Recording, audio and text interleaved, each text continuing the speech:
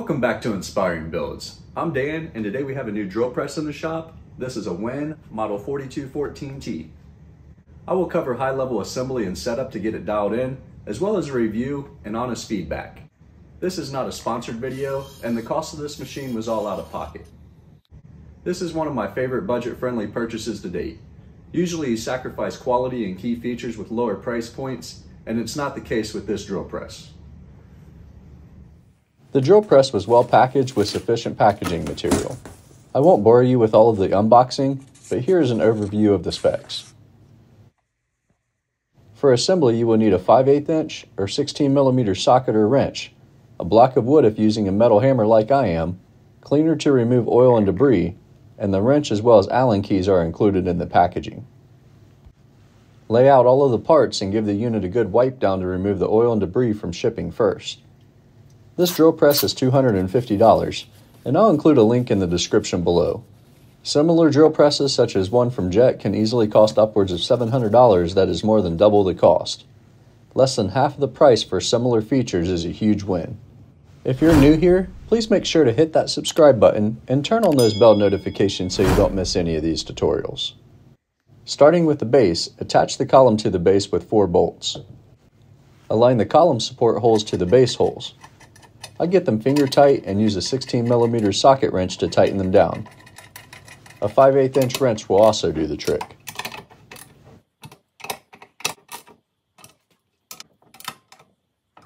Install the crank handle to raise and lower the table. Align the Allen screws with the flat surface and tighten it down.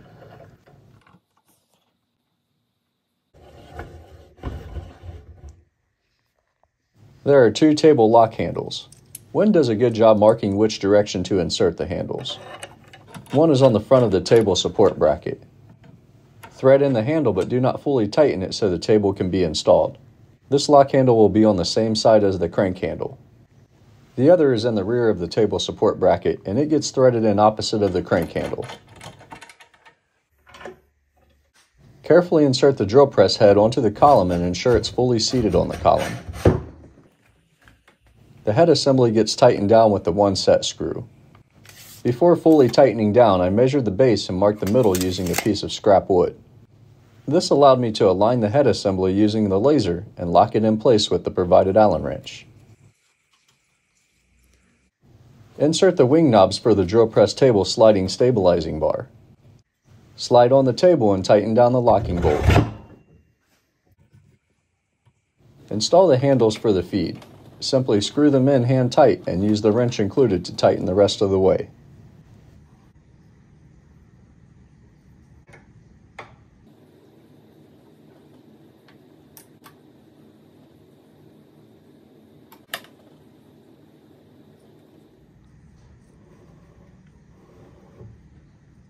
Install the last handle for the spindle speed adjuster to adjust your RPMs.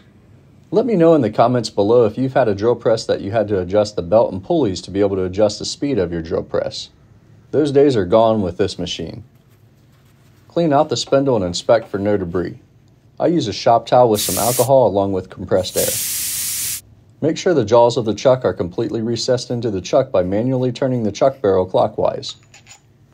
Insert the chuck arbor into the opening at the top of the chuck and insert the arbor into the spindle. The chuck is a friction press fit.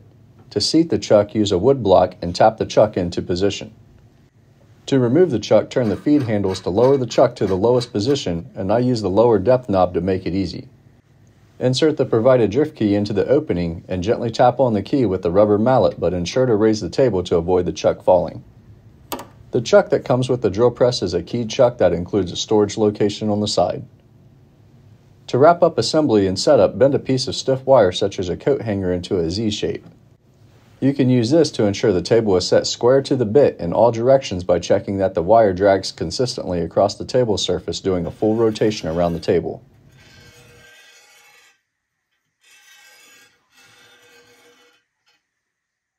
On the front of the drill press is a power switch to flip it on and off, and has a key that will not allow the machine to be powered on when removed. I have a safety first mindset and thought this was a nice safety feature. This model is 4214T. I would recommend at least this size for DIY projects. It has a variable speed range of 580 to 3200 RPMs, which is my favorite part. Adjust the speed once the drill press is powered on by simply raising the lever to increase the speed or lower it to decrease the speed, which really comes in handy when working with different materials such as going from wood to metal. This was a huge selling feature for me, as the days of adjusting belts and pulleys are long gone. It makes me think, if this drill press has this feature at a $250 price point, why can't it become the standard? It has a nice, easy to read digital readout as well. It has a chart that lists recommended speeds by material. It has a nice light that is easy to swap out if ever needed, along with a laser that we will put to the test shortly. It has a drilling depth gauge that can easily be adjusted. Simply rotate the lower depth knob until the bottom is aligned with the desired depth mark of 1 inch for this example, and rotate the top depth knob until it meets the lower knob. I use this feature quite a bit to make repeatable holes at the same depth on my projects. The depth gauge is also useful for removing the arbor and chuck to make it easily accessible once locked all the way down. This is a 12-inch swing tabletop drill press, allowing you to drill the center of a 12-inch workpiece. The table can be extended to accommodate longer workpieces. The table can be rotated to any position needed. It can be rotated around the column, raised or lowered, as well as tilted 45 degrees in either direction by loosening the screw underneath. I use this digital angle finder to ensure it's zero to align with the gauge. I will provide a link below to this digital angle finder to make perfect adjustments that I use quite a bit on the drill press and table saw. The spindle has a travel depth of 3 1/8 inch, allowing plenty of room for all of my DIY projects. The machine is very solid with cast iron weighing about 85 pounds. It runs on 120 volts and 5 amps and has plenty of power.